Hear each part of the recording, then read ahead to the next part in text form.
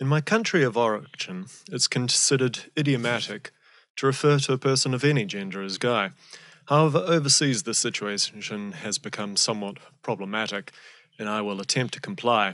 Now, far be it from me that only I should say what other people are offended by, though I think the energy is better spent on present-day atrocities and the environment. But if you can't beat him or join him, then dodge him. So I turn to the cause of and solution to all of life's problems. By which I mean the internet, that collection of cats and memes, of narcissistic Facebook rants and entitled brat Twitter streams. And I think I found a pronoun which I feel will nicely cull all the problems associated with the others. Because let's face it, folks is slightly dull. So with my arms spread open and my head humbly bowed, I bid you all welcome. Greetings, cowards! Now, at this point in a speech, I would usually take a cheap shot at one of the body corporates, say Microsoft or Google. But given that they tend to be the corporate sponsors of these sorts of events, I thought that would be somewhat unproductive and unintuitive. Much like Windows 10. Moving on, my name is Matt. I do some programming and stuff. That's the website that I've got. I do a bunch of header-only libraries. One of them is Colony, which this talk is on. Now, if you're unfamiliar with Colony, this talk is maybe not for you. Maybe you want to go and check out the CppCon 2016 talk first, because that gives a better high-level overview and an idea of performance and an idea of usage, all that sort of thing. For this C++ data container. That talk is a little bit outdated in terms of the description of what actually happens in this container, but that's non-problematic in terms of just getting that general high-level overview. This talk is really to give you something that's not as low-level as the code, but is sort of mid-level so that you can look at the code and go, oh, okay, I understand the general structure of what he was trying to do here. And also give you an understanding of how this container can be implemented in alternative ways. The Colony container is currently in the process of standardization. Who knows whether it'll actually get through or not. It's up to fate. The name of it may change for the standard library. Probably won't change for my implementation, but whatever. Okay.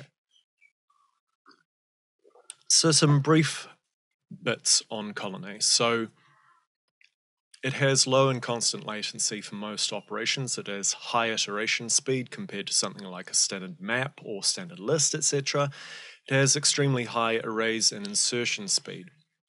But probably the main thing about this container is that it preserves valid pointers, iterators, etc. to non-erased elements regardless of subsequent erasure and insertion in place operations, and I'm not sure how that U got in there on the end of in place, but okay.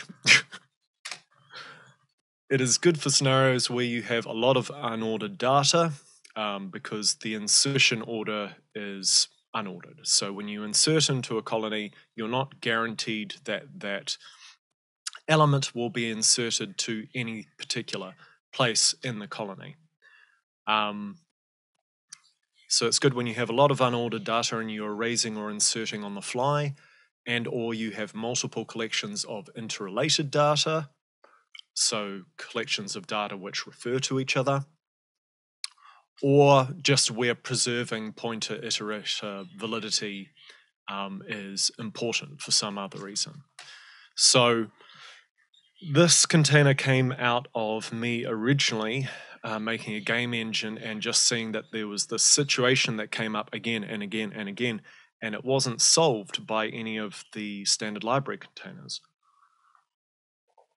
Or rather it was if you use standard list, but that's a very slow container nowadays because it allocates each element individually and it allocates them all over the place in memory, which is bad for cache locality and bad for performance. But anyway, the scenario is that In games, you generally have some class which is an entity class of some description, and it is a class which constitutes basically it's a has a class rather than a is a class. So it has this and it has that.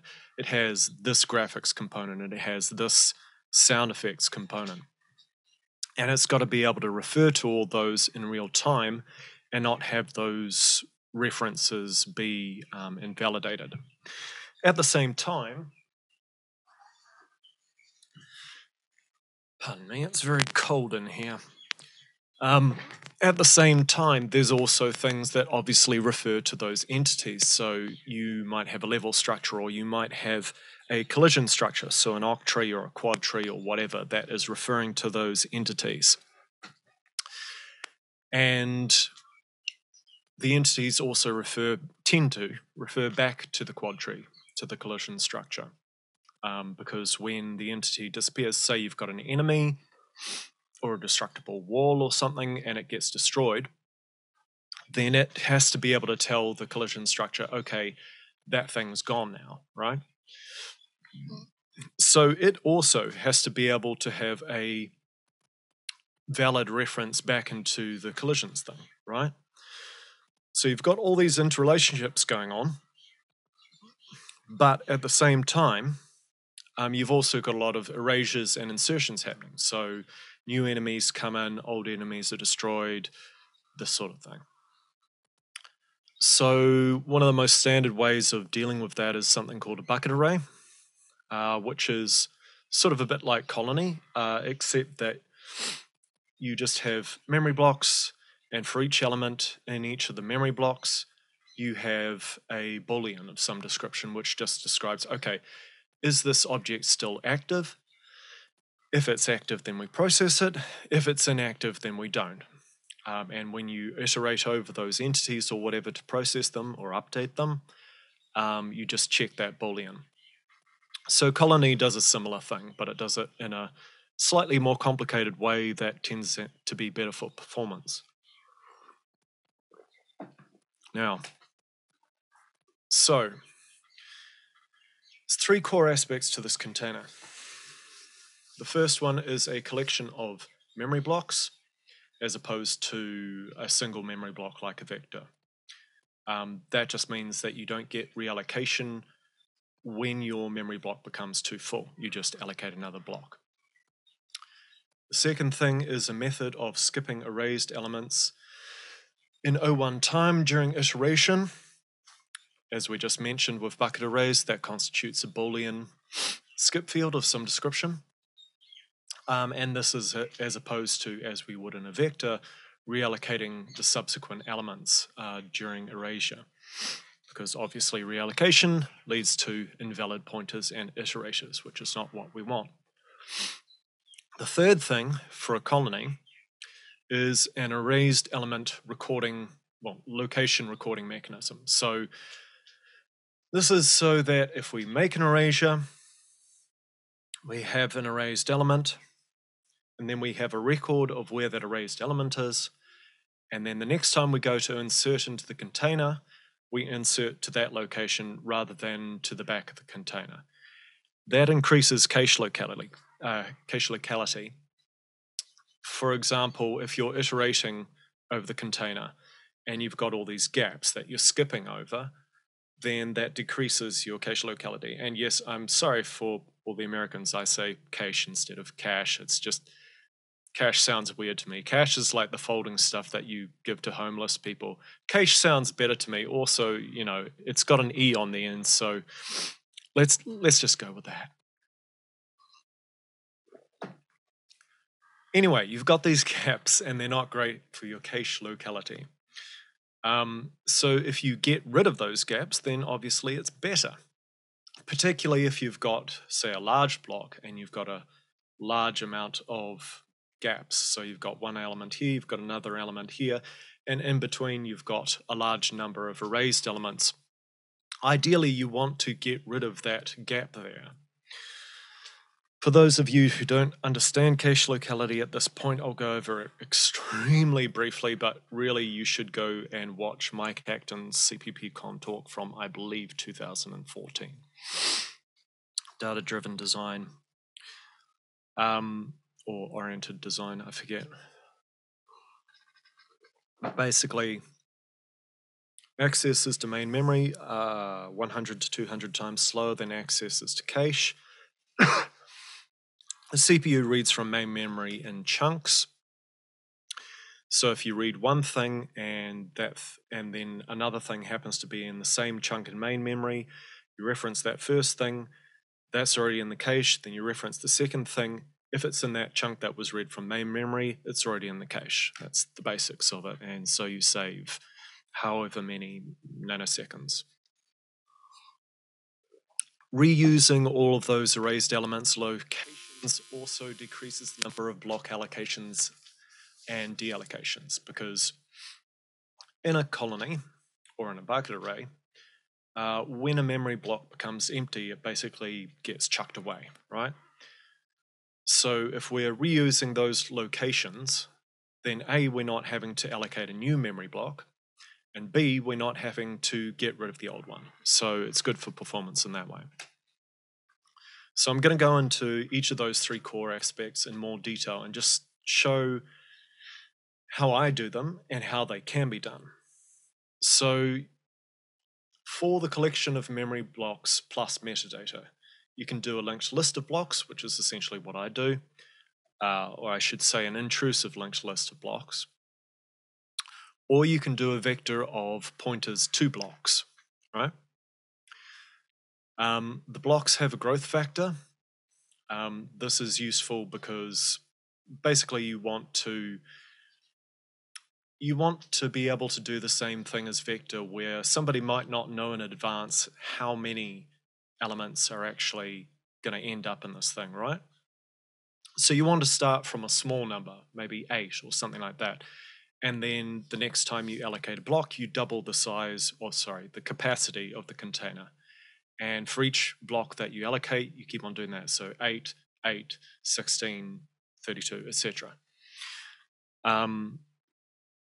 Generally speaking, that's a good rule of thumb for how to expand a container. But because of that, we can't do a vector of blocks. Even if we did do a vector of blocks, that would create reallocation in some way, shape, or form, particularly when you're removing one of these blocks.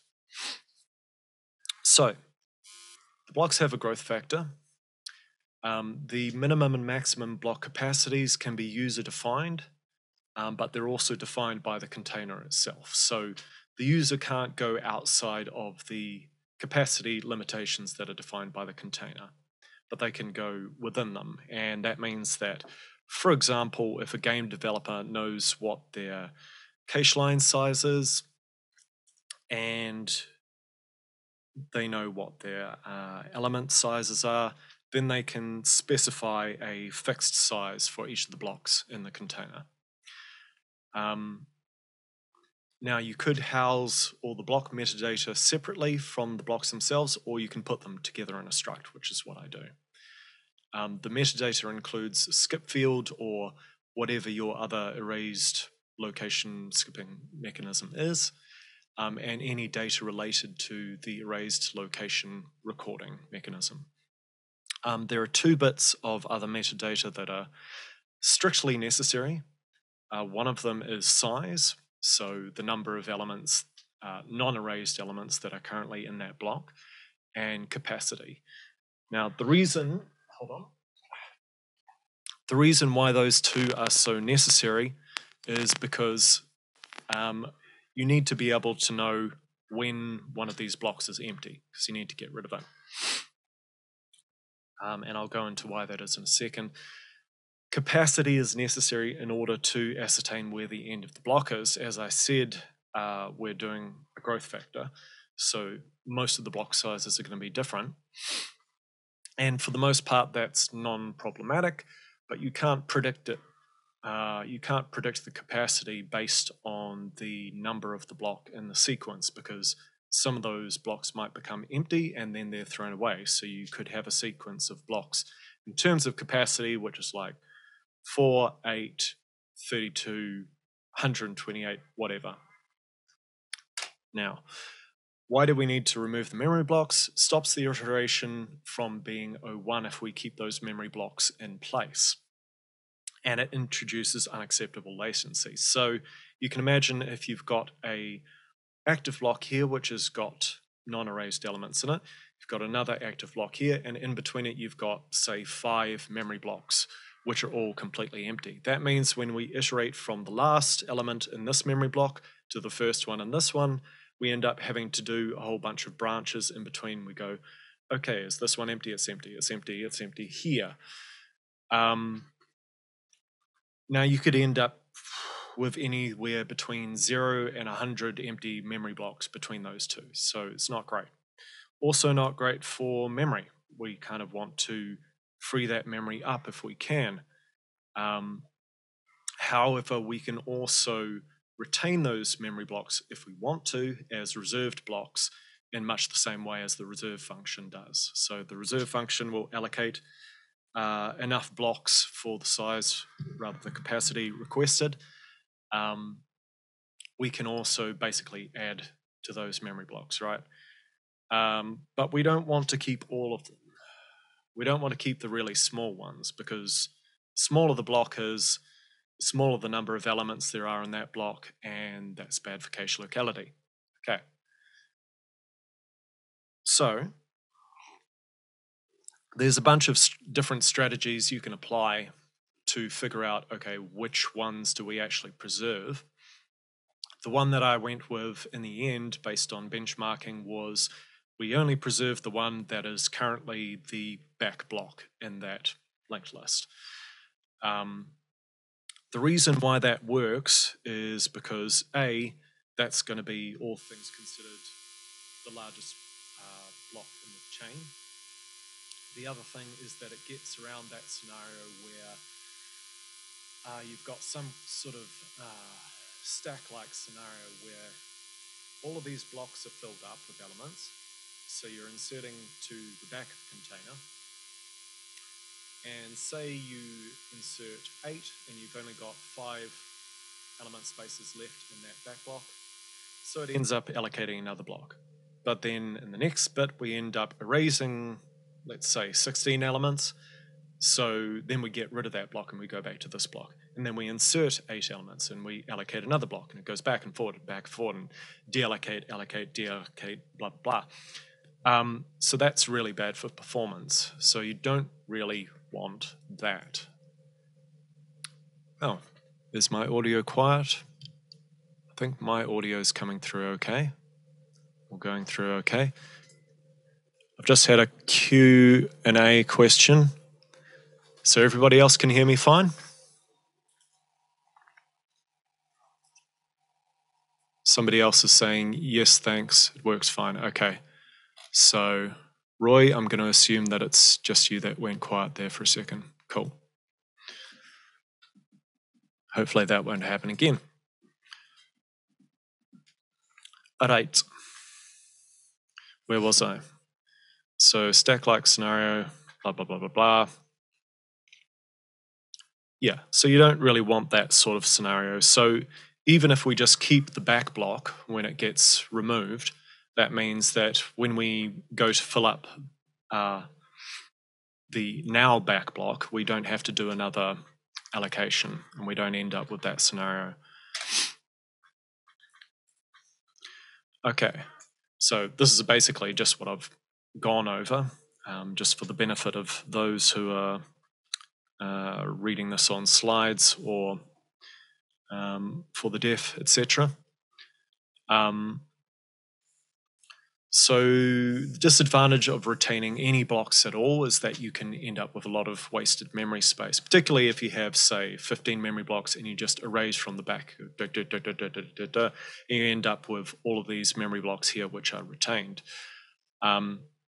So for that reason, I introduced the trim function, which just takes any reserved blocks and just chucks them, as opposed to shrink to fit, which will do reallocation and try to store all of the elements that you've got in as few blocks as possible while adhering to the maximum and minimum block limits. Okay, second core aspect.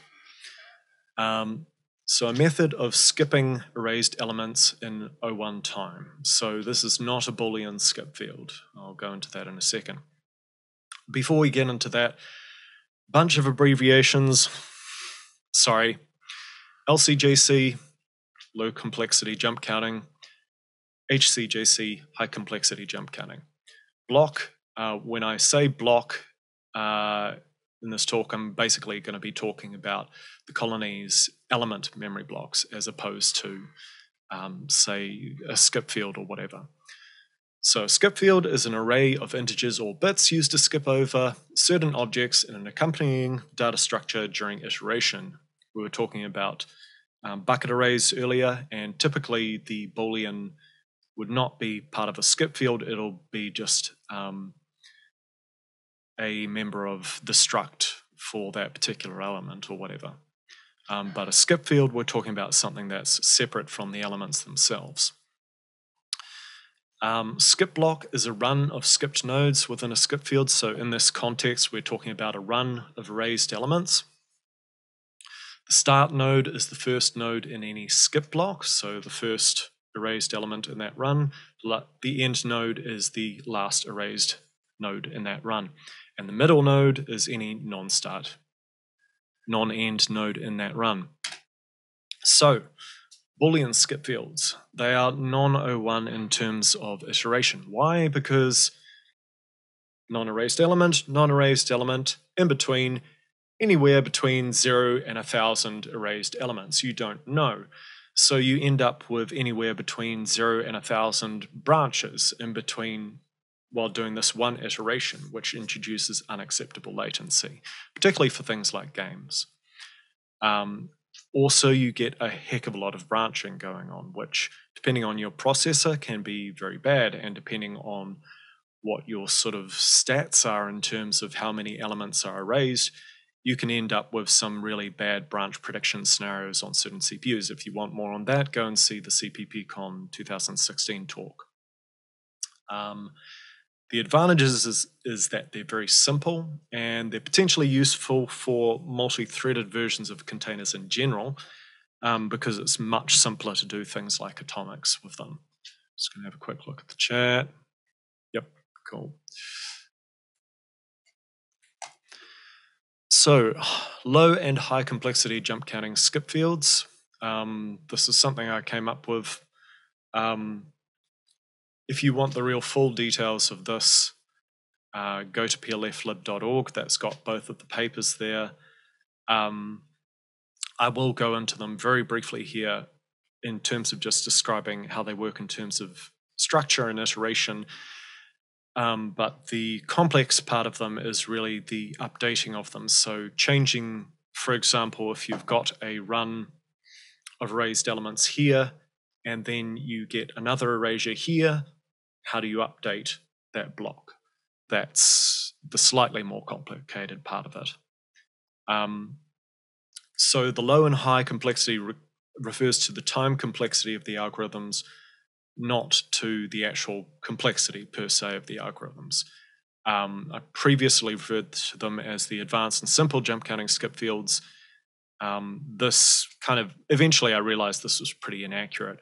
The low complexity version isn't actually simpler per se, but both provide one iteration between any two non-erased elements. So you don't get all that branching, and you don't get that variable number of checks in between.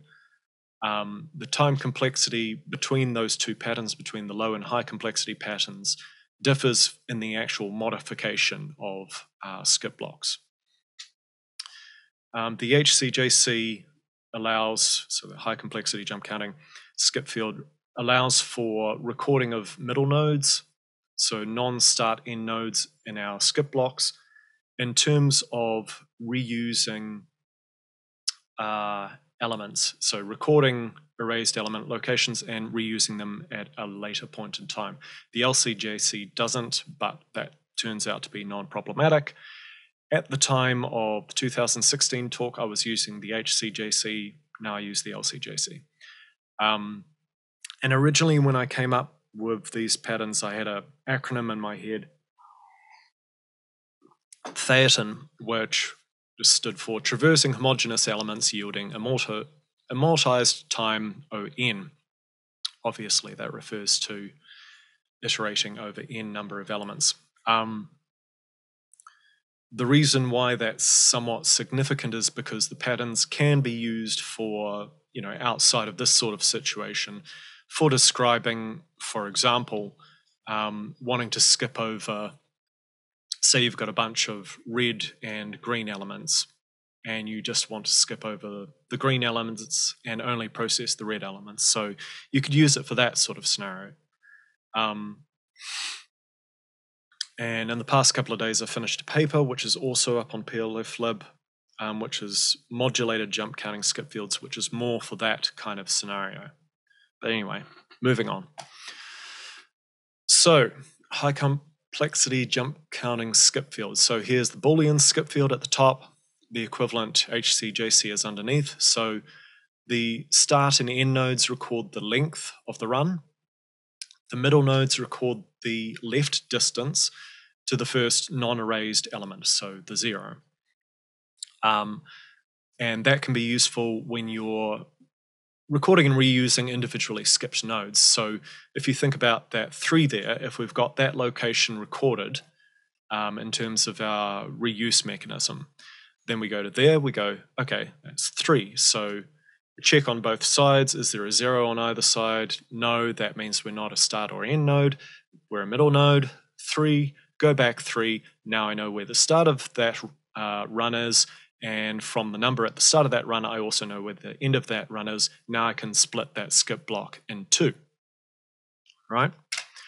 The low complexity jump counting skip field doesn't bother with all that. It just ignores the middle nodes. So all 3 of these are equally equivalent LCJCs that describe exactly the same thing, because we don't care what the status of the middle nodes are. They could be numbers from previous skip blocks or whatever.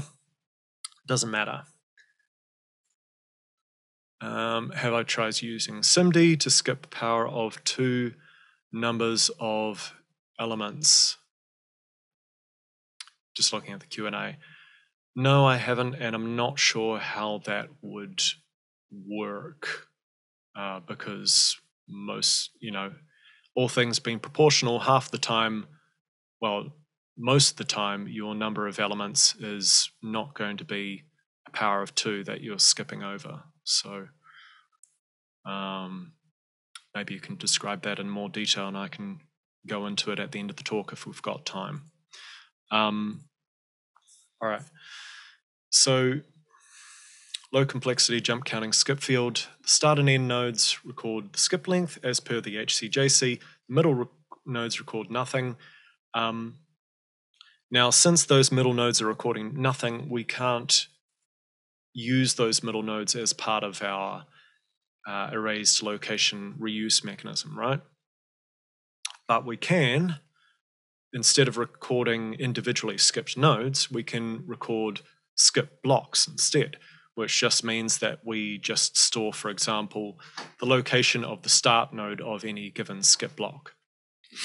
And this turns out to be a little bit better because you've got less things that you need to record in terms of your reuse mechanism, and also reusing the start or the end node of a skip block is better for 2 reasons. A, it's a less complex operation because you're not splitting a skip block in 2, there's fewer instructions. You're only updating the start and the end node and the node that you're reusing. The other thing is that when you split a skip block in 2, that means you're introducing another jump. So you've got one singular skip block, iterate, iterate, iterate, jump, iterate, iterate, iterate. As soon as you start reusing middle nodes, then immediately you're going iterate, iterate, iterate, jump, jump. So you're introducing more jumps and you're also reducing your cache locality. So better to reuse the start and end nodes. The iteration code for a Boolean skip field is above, so you just plus, and you keep on doing that while that entry in the skip field is equal to 1 until you reach a 0. The jump counting skip field doesn't involve any branching. You just go plus, and then you add the number at the skip field node that you've just reached to your index. You go for that number. So for non-erased elements, that's going to be a 0, so you're not going forward any. For erased elements, it's going to be the length of that skip block, so it takes you to the next non-erased element. You can go to those locations to see how that works out in terms of benchmarking. Much, much better, particularly when you've got a high percentage of erasures.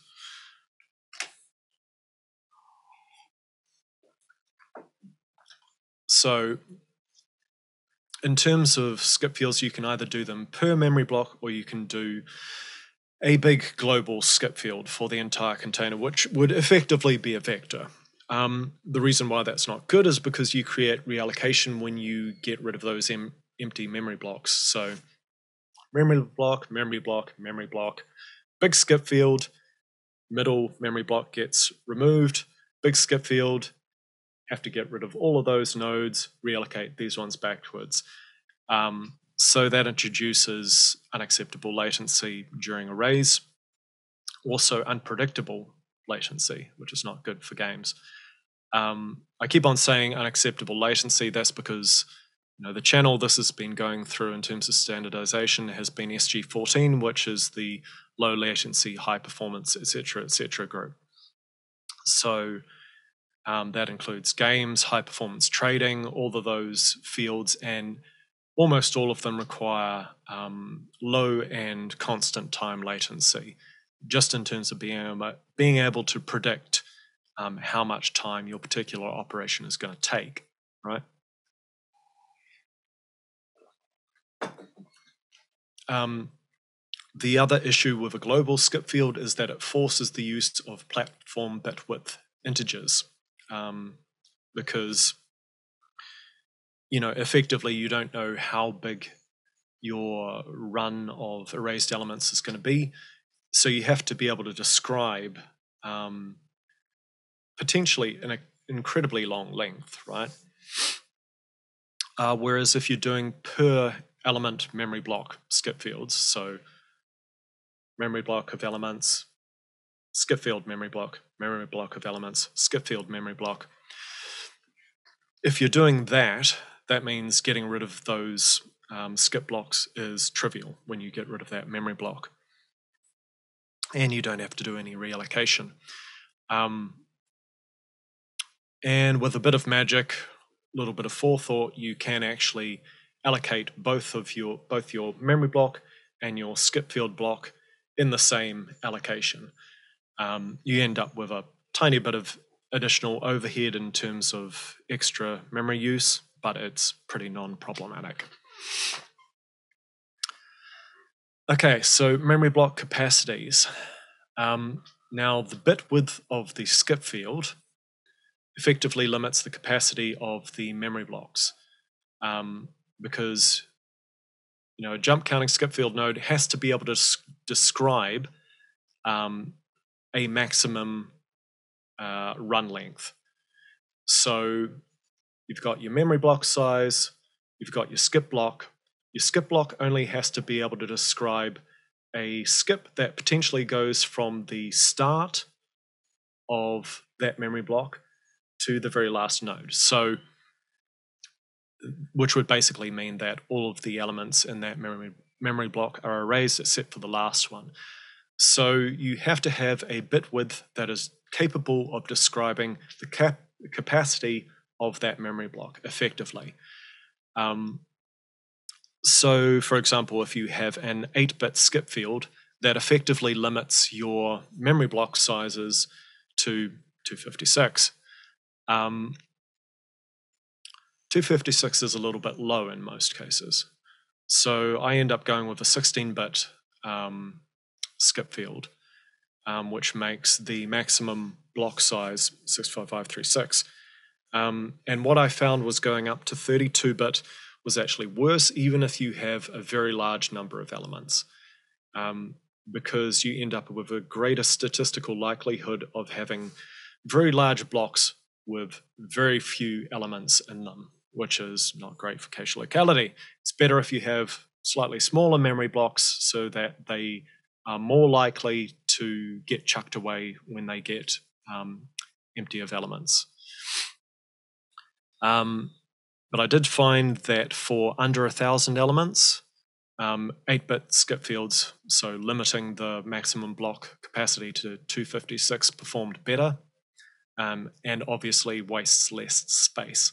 So that became a template parameter, which has now been renamed to something else. It was just the template parameter was originally just the actual integer type, and now it's a enum which basically switches between the 16-bit and 8-bit skip field types. So if you've been following along and you're actually understanding all this by now, and if you have, congrats. You may have thought of a couple of things. One, you could, with the low complexity jump counting skip field, you could use basically consecutive skip blocks of a lower bit width. So instead of having 16 bits, you could, for example, have a 8-bit skip field, and then when your skip blocks get larger than the 8 bits, then you basically put in some sort of magic number there into the skip field. So let's say 255.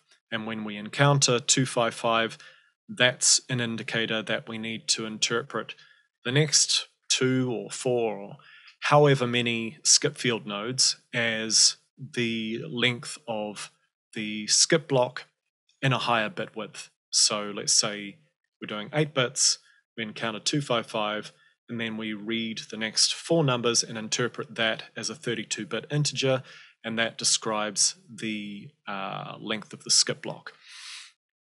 The problematic part of that is that it forces a check for every marker and for every time you iterate over the skip field, and forces additional instructions. So it's going to be slower. It's going to waste less memory, but it's going to be slower. Q&A question.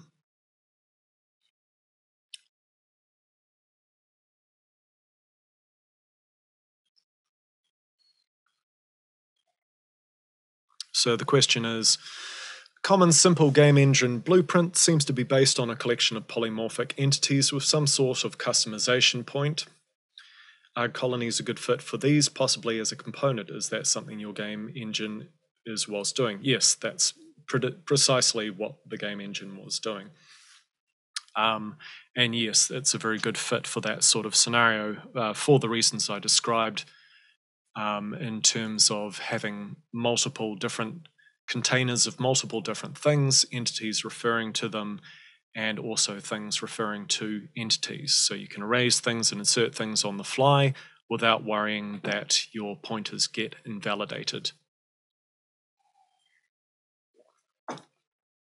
Okay, so continuing on, another approach uses bit arrays to determine whether a given node is skipped and stores the jump counting data in the erased element memory space instead. So essentially this turns it into kind of a Boolean skip field, but using a bit array.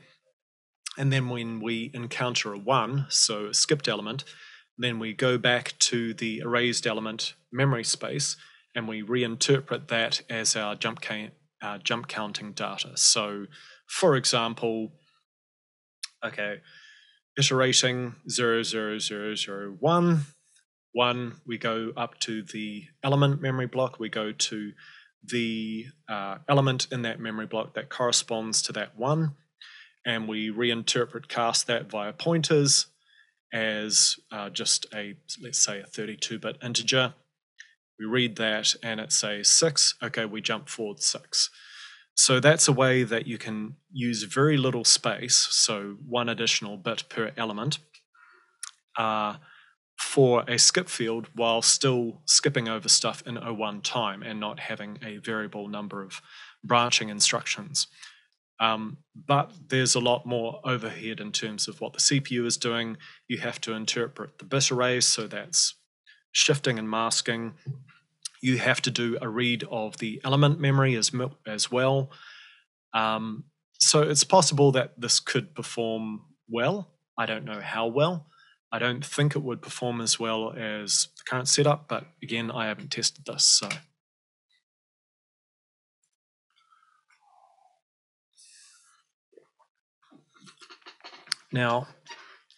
So third core aspect. If you've gotten this far, then well done. So we need to have some kind of mechanism for reusing erased element memory space. So I've gone over the cache locality problem. There's a little bit of a graph there on the right, indicating how and why this has become a problem.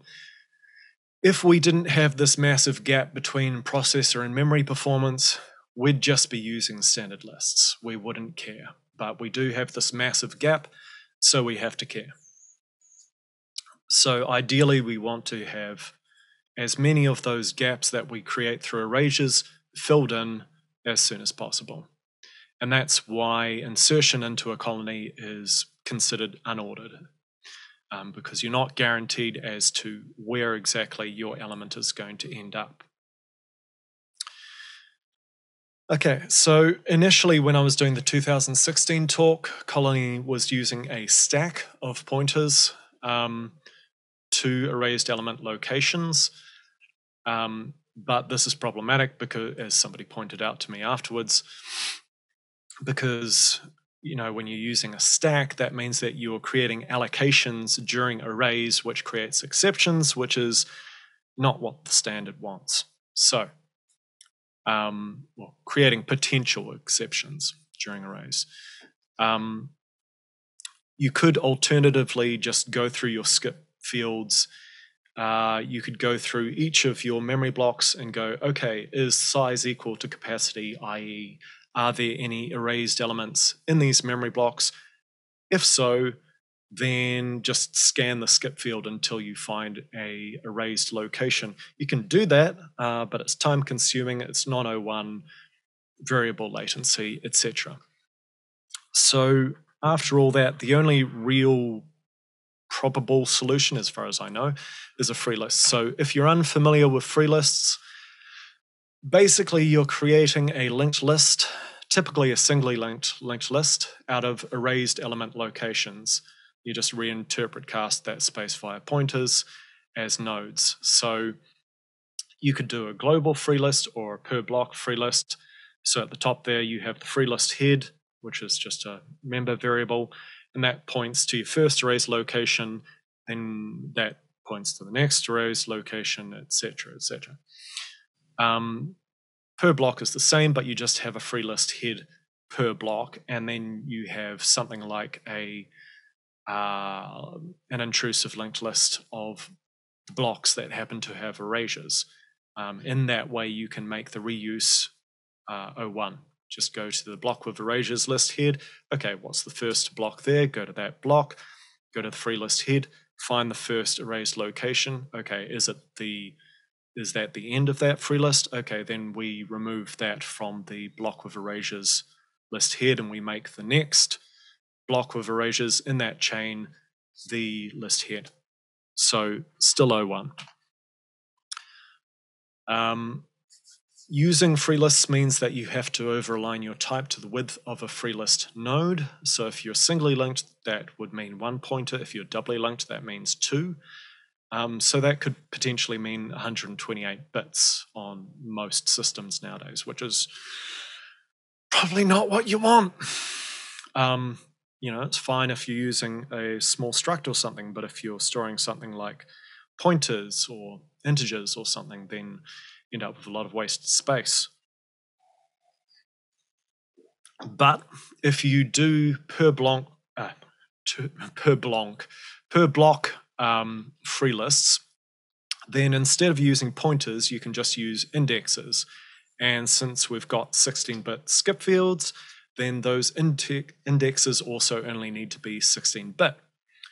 So that reduces our over-alignment requirement down to 16 bits, which is not so bad. It means that you only introduce over-alignment if you're storing chars in a colony, which I'm not quite sure why you'd want to do that, but you could do that. You could definitely do that. Yeah, so that's essentially what I do. You can't really do a global free list in that situation because a colony is a bidirectional container. For reasons that should be reasonably obvious. You don't know where all those gaps are. It makes it very difficult to have a bracket operator. Global free list also means that when memory blocks become empty, you have to traverse the entire global free list to find any of the erased element nodes that were in that free list and remove them from the free list. So it's kind of problematic. So with high complexity jump counting skip fields, it was possible to record the location of middle nodes, as I noted. Kind of gone over all this stuff earlier in the talk. With a LCJC, you can't do that. You can only record the start or the end nodes, which means just recording the skip blocks. So what we end up with is a per block free list of the skip blocks that are in that skip field. And we have to have it doubly linked.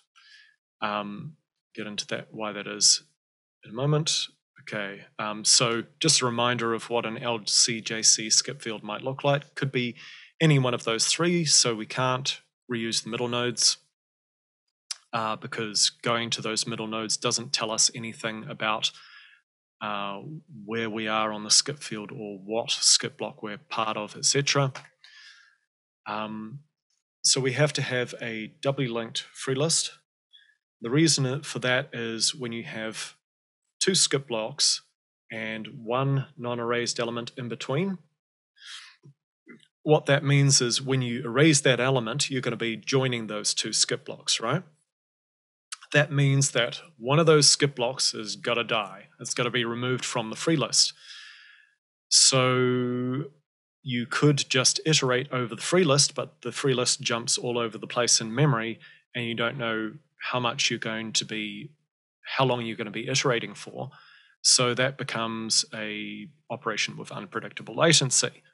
But if you have a doubly linked free list, so two 16-bit numbers, that means that you can go, okay, we've got these two skip blocks, we've got the erased element in between, the non-erased element in between, we erase that element, we go, okay, now we have to update the skip field, we have to create one skip block rather than two, and so we take one of those skip blocks and we go to the corresponding element in the element memory block, and we go, okay, here's our free list node, here's the next skip block in the free list, here's the previous skip block in the free list.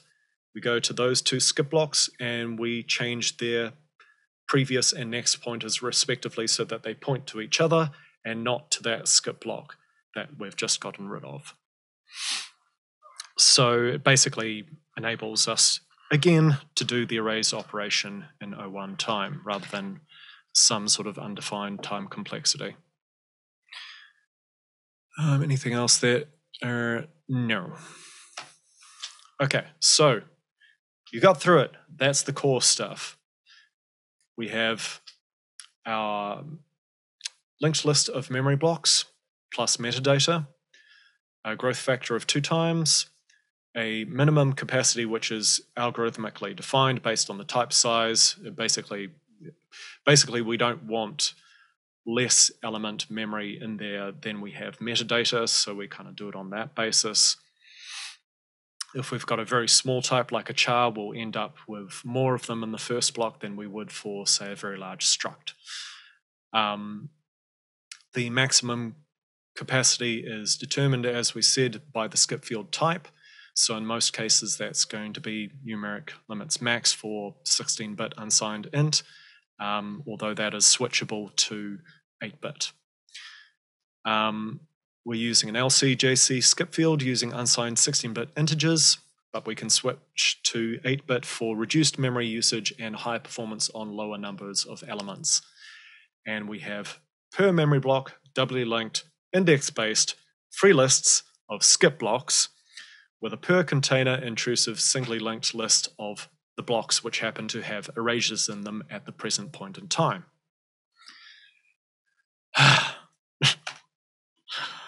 So correspondingly, our iterator structure contains pointers to the group, which is just the name I've given for the struct that holds both pointers to the memory block, the pointers to the skip field for that memory block, plus the metadata associated with that memory block. We have the element pointer, and we have the pointer to the corresponding skip field node. We could alternatively use a group pointer plus an index, which stops us from having to have, because the index into the skip field is going to be the same as the index into the element memory block. But I've tried doing this like 3 different times at different points in implementation of Colony over the years, and it's always been slower, so don't do that. Obviously, if you're going to do a different approach to how you build a colony, such as using the bit array and storing the jump counting data in the element memory block, then the structure is going to be different. So just one additional detail in terms of the skip field. So say you've got 256 elements in your element memory block. In the skip field, you're going to have 257 skip field nodes. The reason I do that is basically it's a very small optimization. Well, I say small, it has a big impact in terms of performance optimization during iteration. So that's our jump counting skip field iteration code above. But for every iteration, you've got to check whether or not you're at the end of a given memory block in the sequence, right? So when you get to the end of that memory block, you want to skip to the next memory block. Now, the problematic part of that, and here I'm going to indulge me, I thought it would be so cool to have a chalkboard as part of a C++ programming talk. So,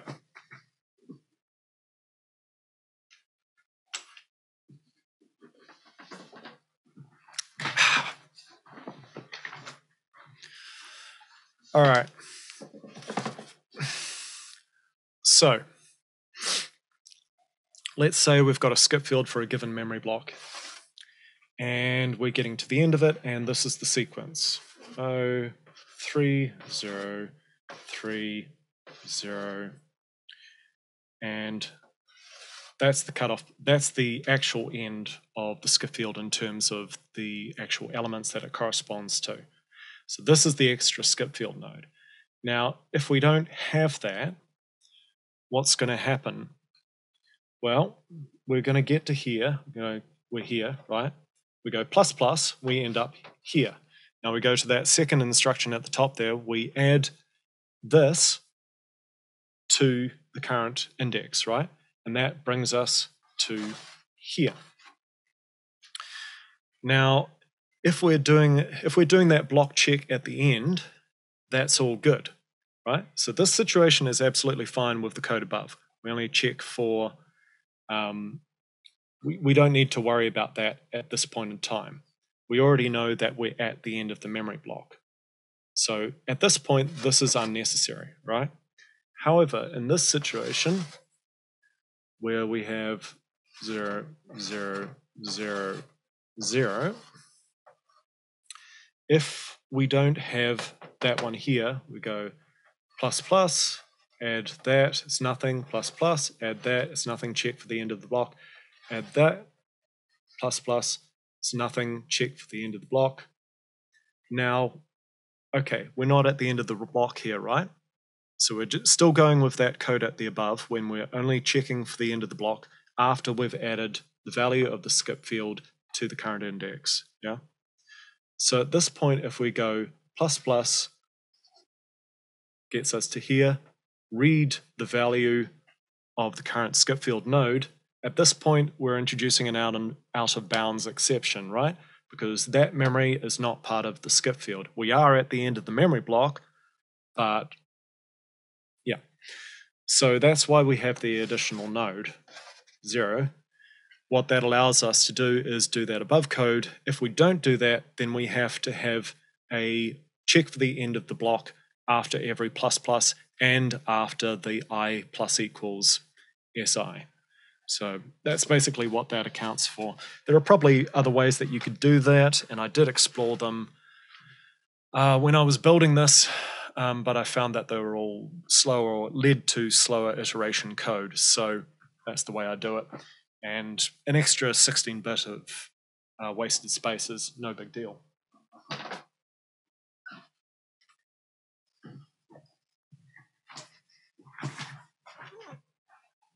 Hopefully that's clear as mud.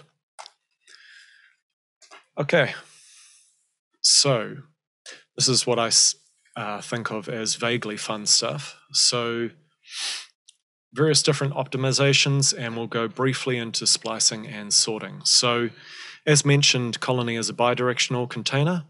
So we can't do brackets operators. We can't just do plus equals 16 to our iterators, unfortunately.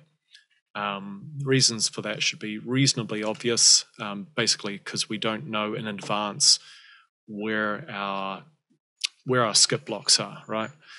But we can significantly optimize this. The optimization results in time complexity between O1 and ON, depending on the location of the iterators, the specified distance, and the state of the colony memory blocks, so where our erasures are, essentially. Statistically ends up around about O log n, but it completely depends. So how we do this is, let's start with the example of the distance function. So we've got two iterators. We're trying to find out how many non-erased elements are in between them.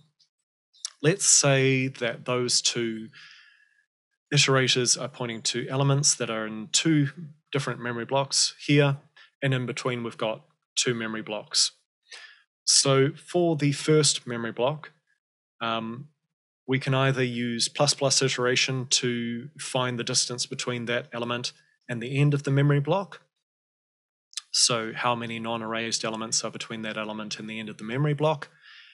But if there are no erasures in that block, so basically if capacity is equal to size in terms of our block metadata, then we can just do pointer arithmetic or index arithmetic, depending on our iterator structure. We can just go, okay, what's the raw distance between me and the back of that memory block? Okay, we add that to our distance. Now, so that's basically either an ON operation or an O1 operation. Now, the middle memory blocks, the memory blocks in between these two blocks, we can just skip over those. All we have to grab is the size data, so the number of non-erased elements for each of those memory blocks. So we just go grab that, grab that, grab that, or however many memory blocks there are in between, and then we get to the back block.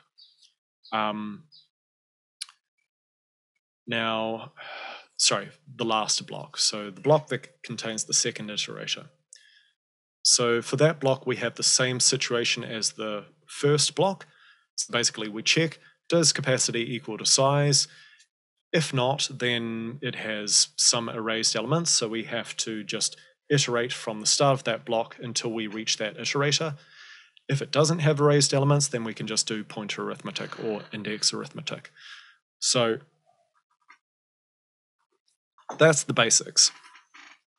If those two iterators are in the same block, then the same thing applies. So are there any erasures in that block? No, we do pointer arithmetic. Yes, then we manually iterate.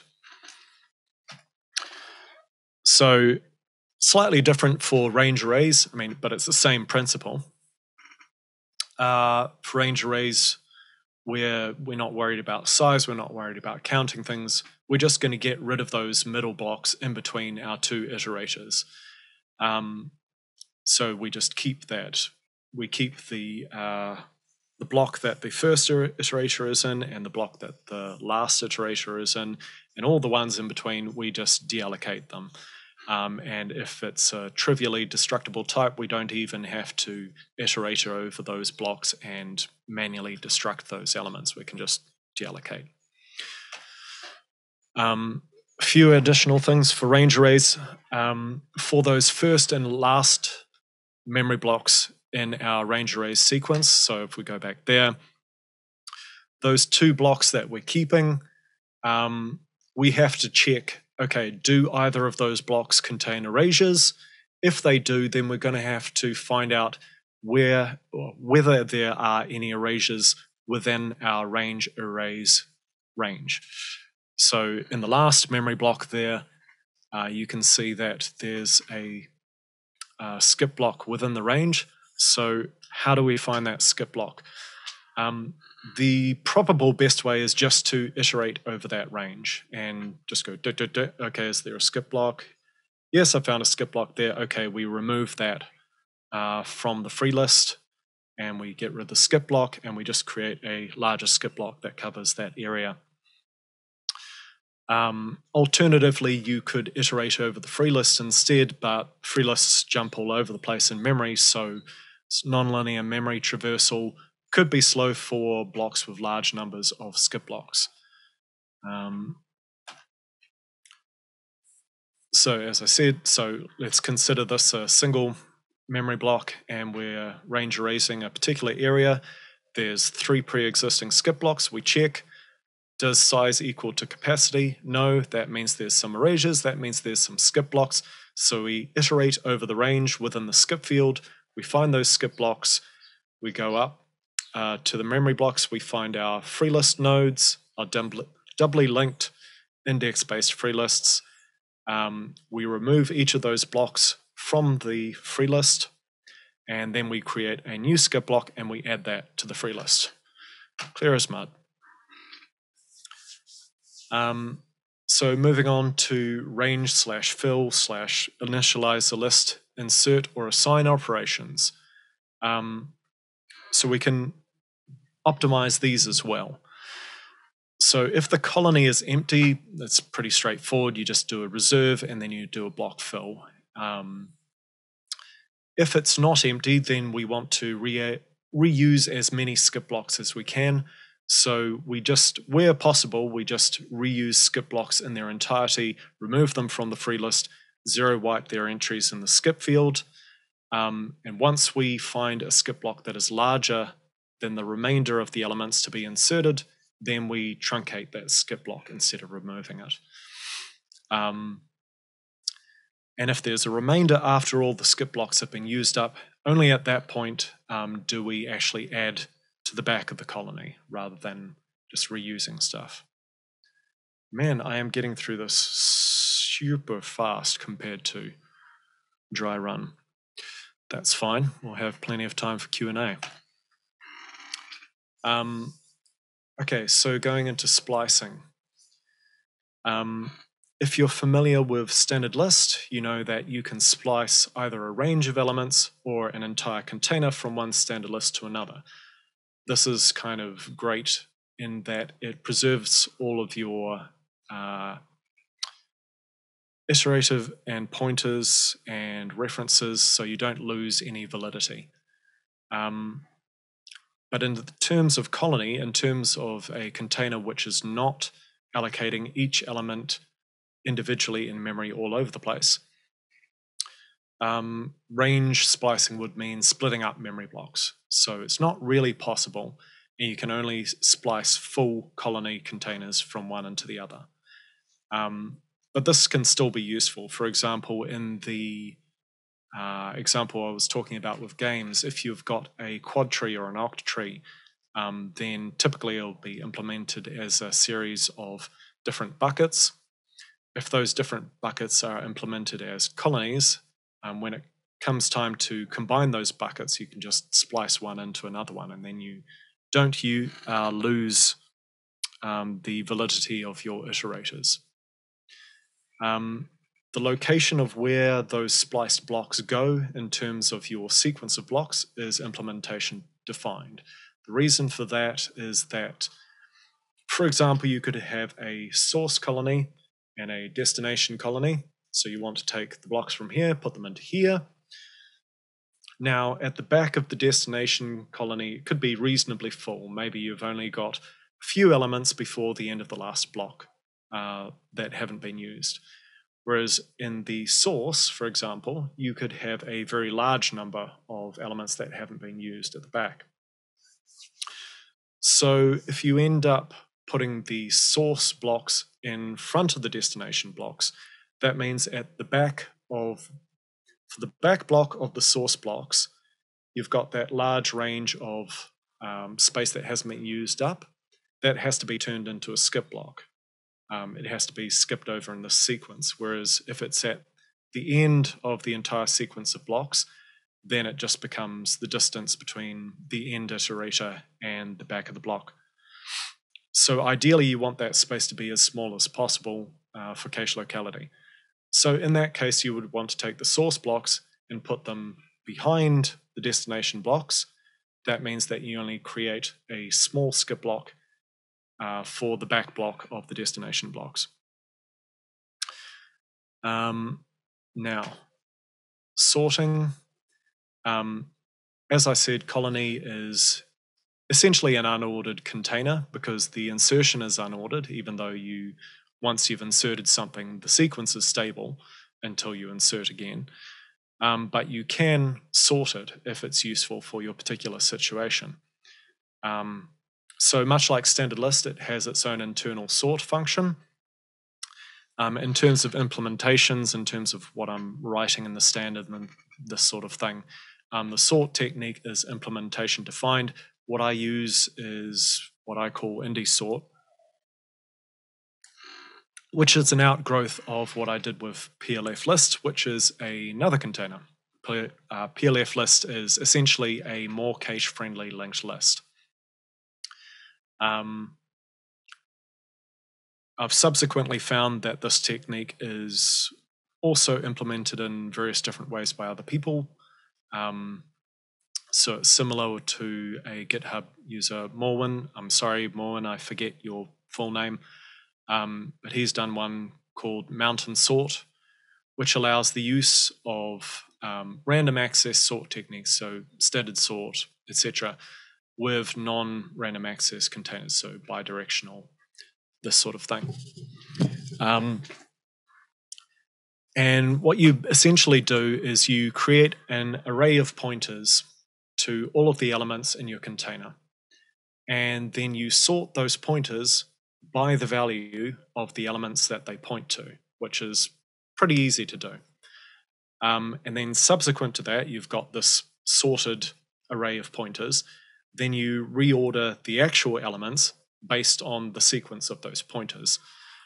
So it allocates a little bit of extra memory, so essentially n number of pointers, but it's very, very fast compared to, say, what standard list does. And if you want more details on that, go to that link, because it's also implemented as its own separate library if people want to use it. Okay. Yep, so somehow we've gotten to the end of this talk in probably 2/3 of the time that I anticipated, which is rather bizarre. I did actually have a bunch of additional slides for a particular thing which related to a trick I was using for performance. The thing is that turned out, I basically looked at that and went, okay, this used to be true. This was true with GCC 5. This used to perform better then. But when I started doing the slides and I started researching it, and I started running all the code through Godbolt and comparing things, I was like, okay, yeah, this is still better, but I'm not sure. So I won't just look at the actual assembly. I'm actually going to benchmark it. And when I did the benchmarking, what I found was that for modern compilers, that thing didn't work. So one of the side benefits of doing this talk is that it's increased the performance of the code. To go into what that was very briefly, it was basically for a four-way decision pattern. So you've got condition A, condition B, and the sequences if A and B, or if not A and B, if A and not B, if not B and not A, do these four different things. And you can alternatively do that as a switch instead. You can go, okay, shift A up by 1 and do a logical OR with that and B, and then base your switch decisions based on that. That used to be a lot faster for earlier versions of compilers back when I was working in, let's say, 2017, 2018. But the compilers have gotten better since then, and now they optimize the if-then-else situations better. So that was about 5 slides and about 5 to 10 minutes worth of time, which I had to chuck. The only fun note to come out of that was that when I looked at the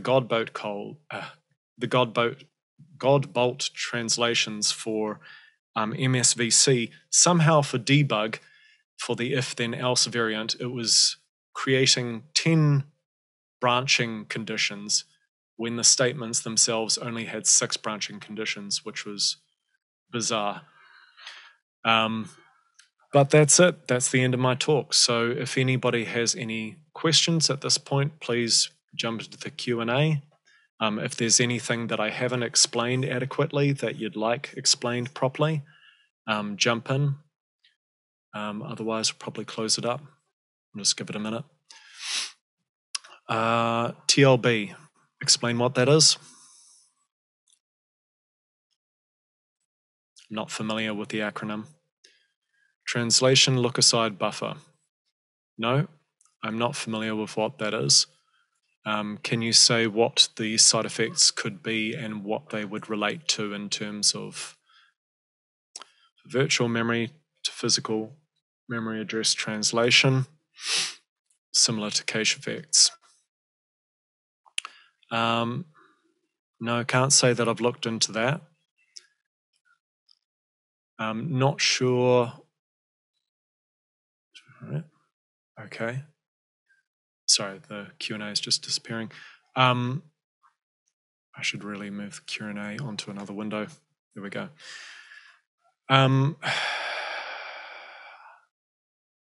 Not quite sure how that would affect things. So unless you've got a very large container and it's somehow having to use virtual memory because of your actual memory being used up, not quite sure how that would affect things, but this isn't my area of expertise. So if you have the time to write down how you think that could be problematic, I'm happy to hazard a guess.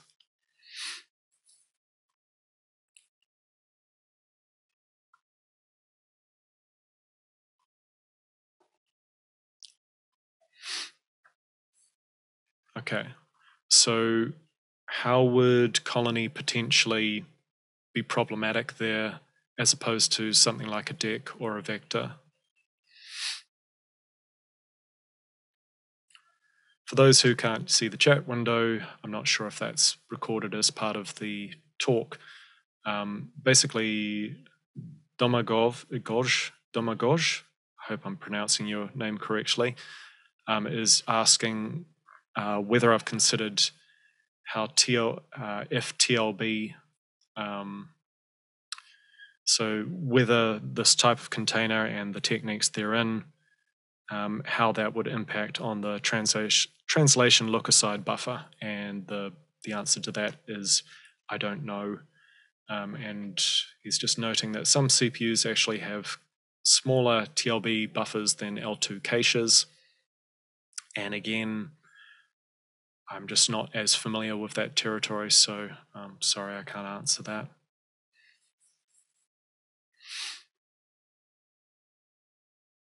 Okay. Any other questions before we go?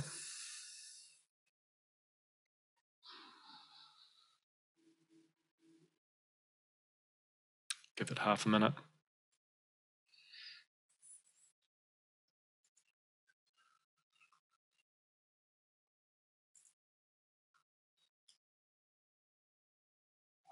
Okay, Philip says, suppose you used a bit vector per memory block to mark skipped locations.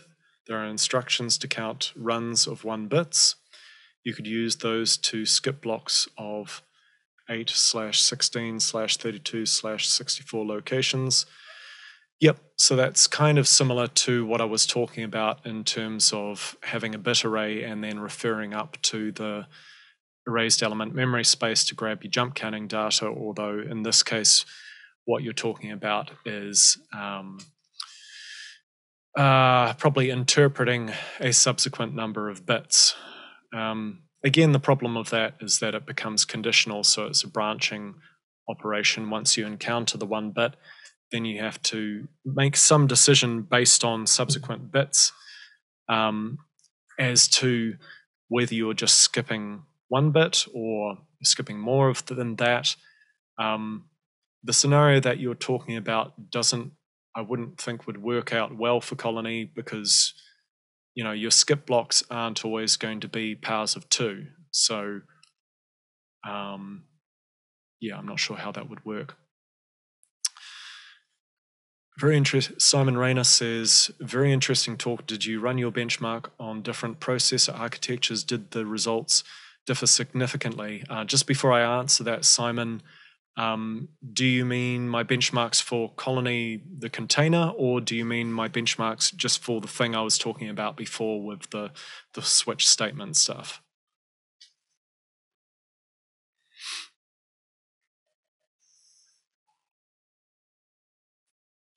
For Colony in general. Yeah. Obviously, I've run it on a lot of different processors. If you watch the 2016 talk, that was mostly, or all, I think, Core 2 benchmarks. Nowadays, I'm mostly running on Haswell or earlier generation Intel CPUs. I have run on AMDs as well. I do occasionally still run them on Core 2s just for giggles. The thing about Core 2s is that they have really bad branch prediction compared to the i3s, i5s in general, etc. So what you would find with comparing, for example, a Colony to a bucket array or a Colony using a bit field or a Boolean field instead of the jump counting skip field pattern, is that for the Core 2s, when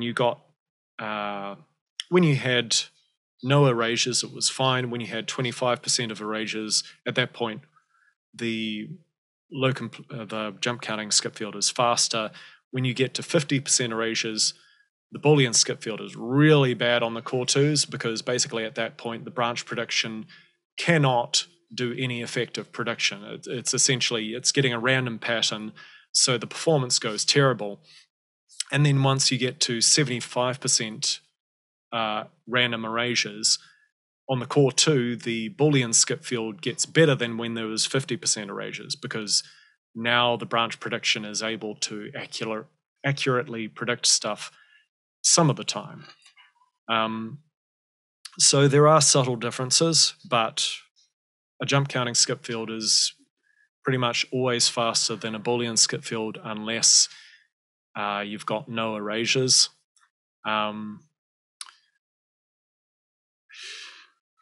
Yeah, I haven't benchmarked on the most recent AMD or Intel CPUs. That's just because I don't have access to them. But from what I've seen, I don't think things change too much.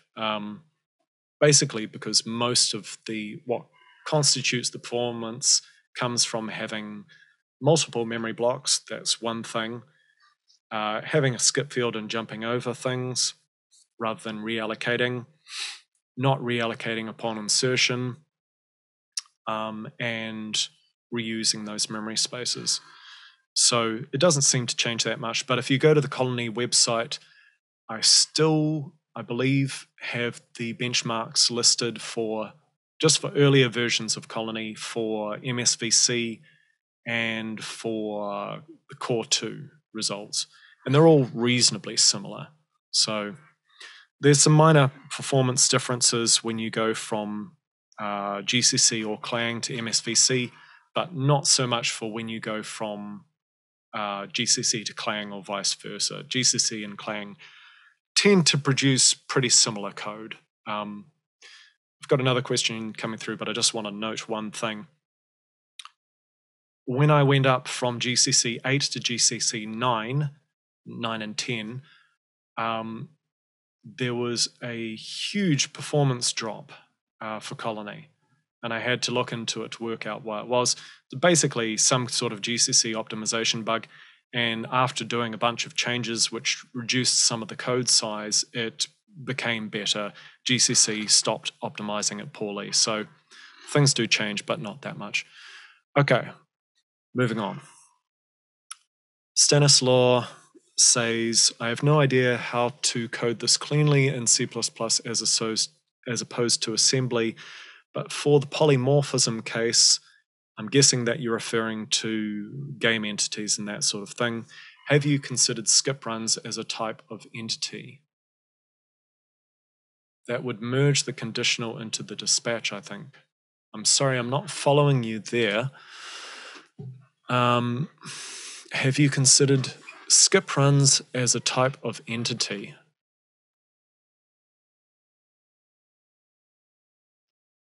Okay, I think I'm getting what you mean. So essentially what you're saying is for a whole bunch of entities in a game engine or whatever, what you would be doing is, okay, you got this entity, this entity, this entity, they're all active. You come to the next entity, and that one is an entity that describes the number of runs, the number of raised elements before you get to the next entity.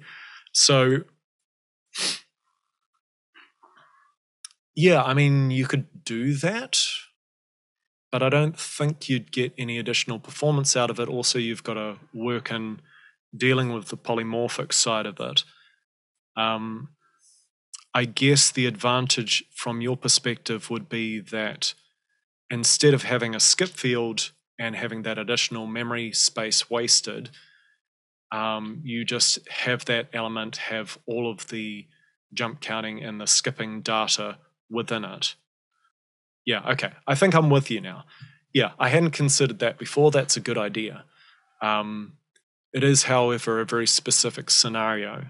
So that would work, for example, for a game engine, I think. So what he's talking about is rather than having a skip field, you basically have a slightly different type in your polymorphic case, and when you're iterating and you encounter that type, then you know, okay, now I'm going to be skipping a certain number of elements before I get to the next non-erased element that I actually want to process. But for example, if you come out of that and you're in, I'd say probably most other situations, and you just got a bunch of stuff and you want to process it, say you've got integers or you've got relatively small struct or something like that, and you're just wanting to process all of them, and you've got some of them that are erased, it becomes, and it's not a polymorphic type, then obviously at that point you can't do this sort of thing. The other thing is at that point also you're doing branching, and when you're doing a jump counting skip field, you don't have to worry about branching. So you could do that. It'd be down to benchmarking as to whether or not that would be faster. My guess is that it wouldn't because you're introducing the branching, but I do not know. Yep, hopefully that answers the question. If it doesn't entirely answer it, then yeah, just bring up another thing. We've got 5 minutes left, so cool. That question's done. We've still got 5 minutes left, so if anybody else wants to ask a question, go for it. Otherwise, I'll end the talk. Okay, I think that is us. Doesn't look like anybody else has got any questions. And we're down from, I think, initially 24 participants to 17 participants, so sweet. Only bored some people to death. That's excellent. Okay, so We end with a poem. The history of software is incomplete. There's so many people you will never meet who have benefited your lives in so many ways, but whom you couldn't name any given day. I'd name them myself, but we're all out of ours, so I bid you farewell. Goodbye, cowards. Thank you.